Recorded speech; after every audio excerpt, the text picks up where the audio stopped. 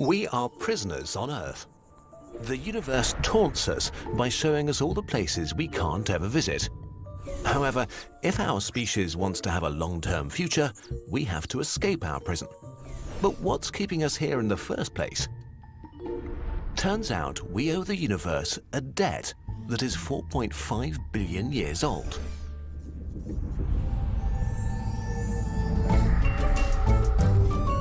For real, what's that debt? Entropy? What is it? It could be a number of things. Well, if you want to join my Only Physics, it's only $3 a month.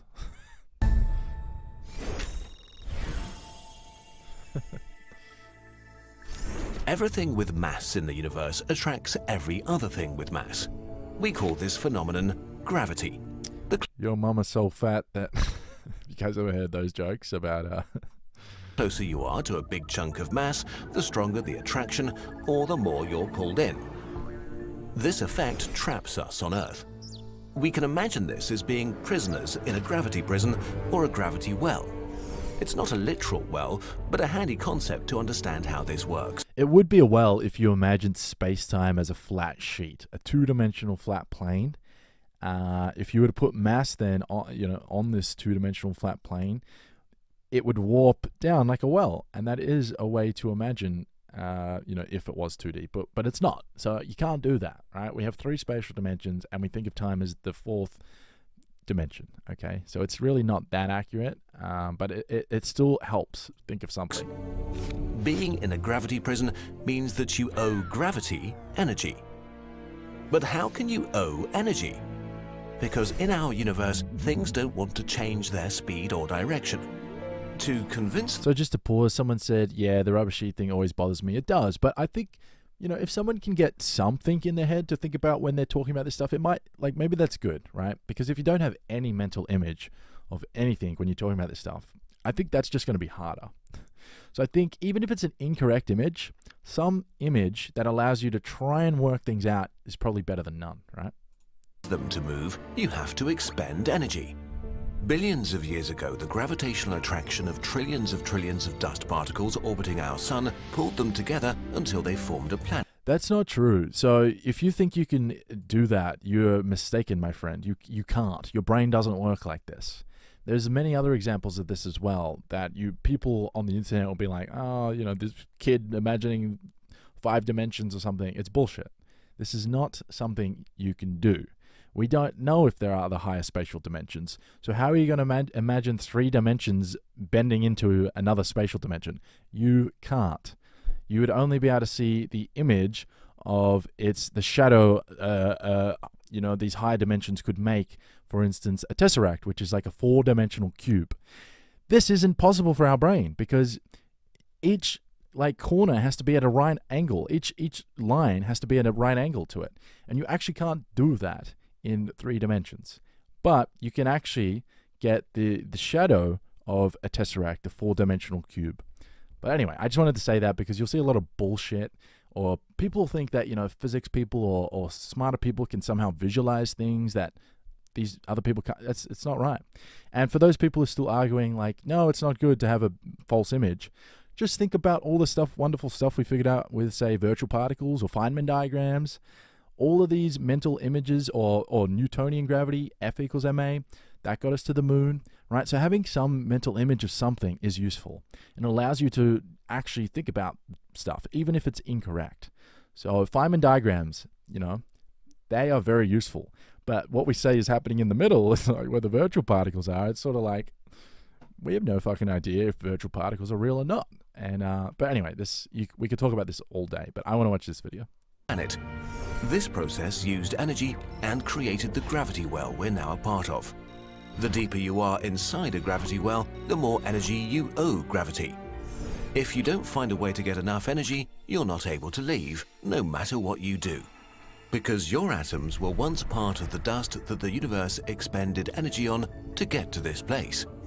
And if you're now wondering what happens if, you put a black hole in this sheet that they've created here, well, this curvature, right, it would sink down to infinity. The curvature would become infinite. That means it would asymptote. It means there could be another universe in there. That's pretty much the whole idea of what's going on at the singularity, if it even exists. And anyway, that's just all. A lot of what you've just heard is sort of misinformed because, you know, again, this space-time itself is not like a flat sheet like this, so it's not quite correct, but something to think about. More energy you owe gravity. If you don't find a way to get enough energy, you're not able to leave, no matter what you do.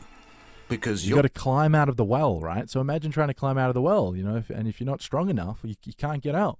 In a sense, that's exactly what it's like trying to escape our Earth's gravity. It's like trying to climb out of a well when you've got no arms or legs or something, you know? Your atoms were once part of the dust that the universe expended energy on to get to this place. Okay, let's summarize all of that again. Objects in the universe don't like to move. You have to convince them to do so with energy. Gravity used energy to convince the parts that make up our planet to move together. This created a gravity prison in the process, trapping us. To escape it, we need to repay it with energy. Okay, how do we do that? Okay, so it's not really a debt. It's kind of just something intrinsic to something existing, right?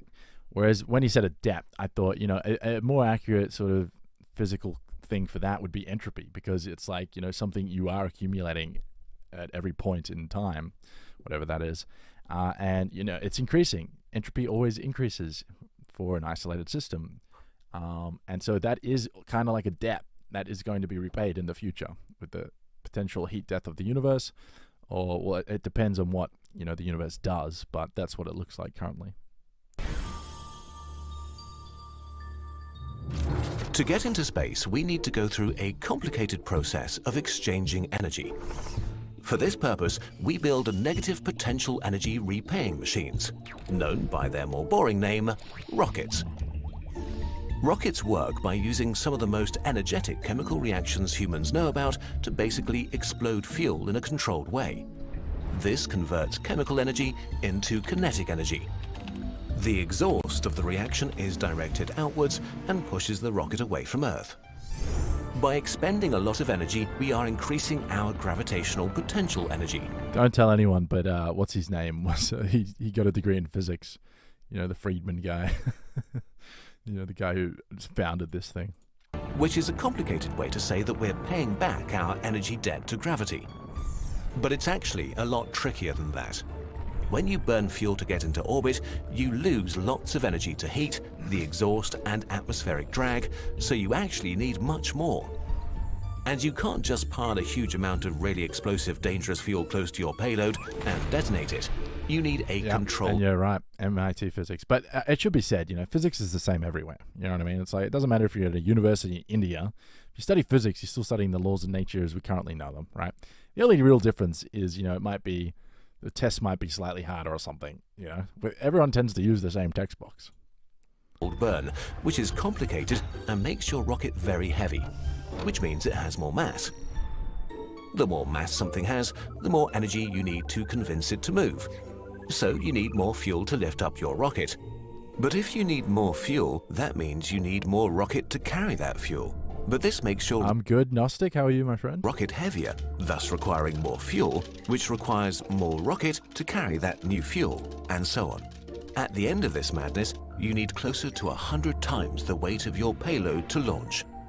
Ariane 6, for example, the European rocket, will weigh 800 tons and should be No, that's not Ariana Grande that we're, you know, putting in this thing or something. able to transport 10 tons into geostationary. My physics class at Hustler University. I'm sad that I even know what that is. Did you see they just let him back on Twitter? I mean, I'm all for letting people back on Twitter, but like, I wish this guy just didn't exist. Transfer We need to come up with the physics of the Thanos snap, and we'll just Thanos snap that guy. orbit or 20 tons into medium Earth orbit. But a rocket can only produce so much thrust, so there's a maximum weight after which it just won't take off. If you add too much, it won't lift off, so you can't just build bigger and bigger fuel tanks. This is the tyranny of the rocket equation, and it means spaceflight will never become easy. That's actually not quite true. You know, this is looking at it in the reference frame of those physics, right? there could be more physics to what's going on in the universe. And guess what? We're pretty sure there is. And so that's what it'll take. Not building bigger rockets, but looking at things differently, figuring out things we currently don't know. And if you do that, who knows what we'll be able to do. There really could be other ways of going. I don't want to talk too much about them because they're quite speculative and sci-fi. But there definitely is some possible things. And I'm not talking about like any like wacky Tesla bullshit. I just mean like a new idea of gravity might, reveal some interesting things about what reality is. There could be ways to create like bubbles or wormholes and ways around doing these sorts of things. So who knows? But wait, it gets worse. Getting to space is still not good enough. You're still inside the gravity prison at the edge of space and will crash back to Earth. Staying in space is much harder than getting there. To get to a stable position where it can stay for a while, a rocket has to reach low Earth orbit. To do this, you need a lot of kinetic energy, which means going extremely fast. At an altitude of about 100 kilometers, this is 8 kilometers per second, 28,000 kilometers per hour. That is so fast. What was it? That last, let me see it again. This is 8 kilometers per second. Going 8 kilometers every second. It's insane. 28,000 kilometers per hour. Fast enough to travel around Earth in 90 minutes. Here, we can use a trick. Instead of flying straight up, we can go sideways. Earth is a sphere, so if you're going sideways fast enough, even though you're falling towards Earth, the ground will curve away beneath you. So as long as you're above the atmosphere, about 100 kilometers up, you'll be able to stay up there in orbit. This is what the ISS does, falling around Earth, expending energy from time to time to stay fast enough. If we look at orbits in scale, we see that near-Earth orbit is laughably close to Earth. To deploy, for example, satellites or leave for other planets requires another round of energy debt repayment. Getting to orbit is the most difficult part of space. That's why the moon will be important if we want to go do stuff elsewhere in the solar system, because we'll be able to use it as like a gravitational assist as you go around it. You can use it as like literally a gravitational slingshot thing that you always see in those movies. There is a lot of truth to this. Like for us right now. For example, if we want to send a rocket to Mars, half the energy is necessary just to get into orbit. That's about the speed people pass me with on the highway. Yeah, that's a good one. And the other half for the 55 million kilometers. That's the largest bait I've ever seen in my life in Twitch chat. What was it? Spaceflight will get even easier to incorporate? Wait, what are you saying? Spaceflight will get easier once we incorporate sacred geometry, the Tesla core? Oh, Jesus Christ, man. I really hope you're trolling. To Mars. Don't take any of that seriously, please. Therefore, to be as effective as possible, rockets aren't built in one giant piece. Would help. Instead, we use multi-stage rockets. You don't need to carry an empty fuel tank, so rockets drop it. Rockets today shed their boosters and main stage as they ascend, with each successive stage being its own fully contained rocket, complete with its own engine and fuel. Okay, so this is why getting to space is hard. If you feel all of this seems really complicated, don't worry. It's literally rocket science. This video was made possible in part by a Very complicated. Good luck to anyone who wants to do that. But anyway, before you leave, you should come check out CalVPN, a new post-quantum VPN that I've built. And it's actually the first post-quantum VPN people can use on the internet. There's none other one that doesn't exist. This is the first one. And they're going to be a thing soon. So if you want to come test it out, the first one, come help the channel out, come support me, and yeah, come test it. You can choose your location, connect it, voila. So it can protect you from quantum computers. But anyway, that's enough of that.